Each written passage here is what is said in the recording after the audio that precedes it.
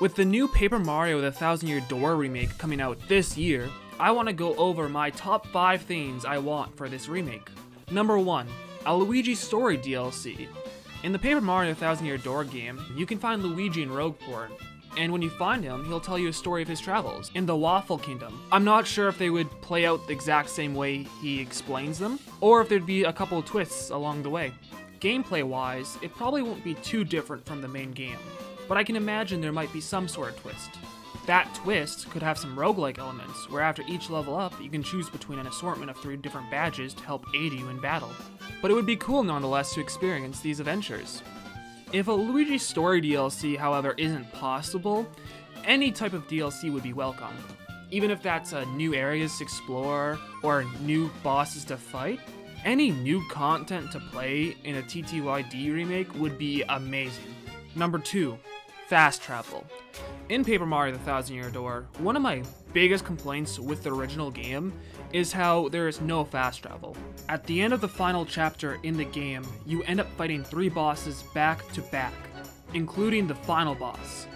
At that point, you're pretty low in items, but without a fast travel feature, you're forced to travel all the way back to the beginning of the final chapter to be able to purchase items at the nearest shop in Rogueport. The other problem is how not every shop has the same items.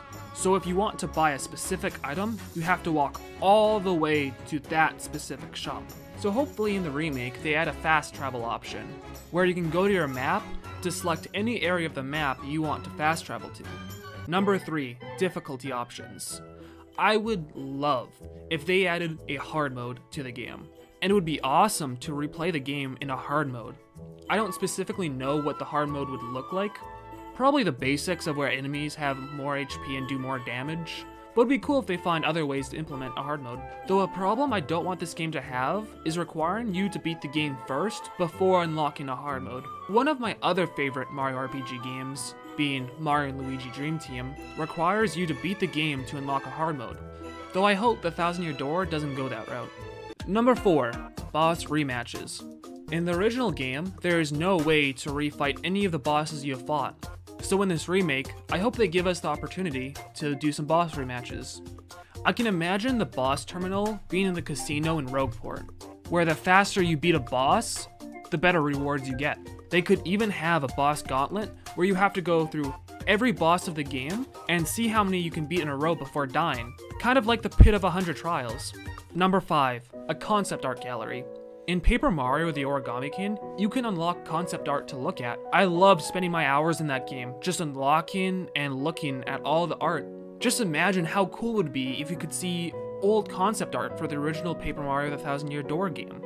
From concept art to your partners, to the worlds you explore.